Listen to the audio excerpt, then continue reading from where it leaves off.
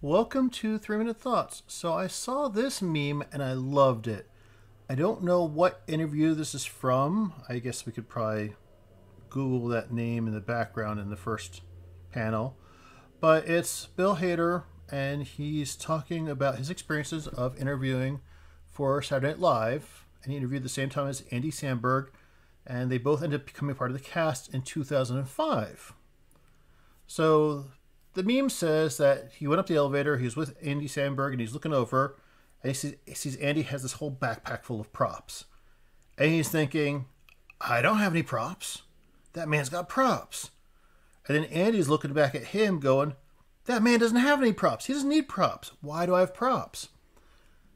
They both ended up getting the job. They both ended up working for SNL.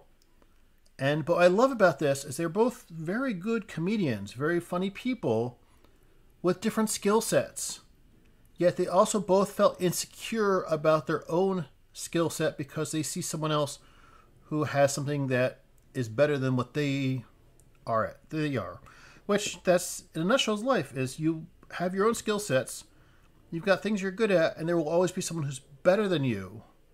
And you shouldn't allow that to make you feel insecure. You should embrace what you are good at and accept what you're good at, and allow people to be good at what they're good at and admire what they are good at. That's a bit rambly, but overall I do like this meme.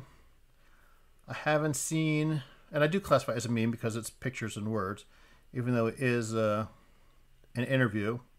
So as for me personally, I do like making these little videos, and I'm getting better at them. I know my faults. I know there are things I need to improve on.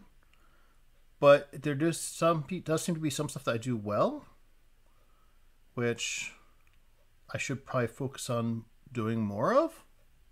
I do feel I've gotten a lot better at editing, even though I've noticed some of my editing tends to be a bit jerky.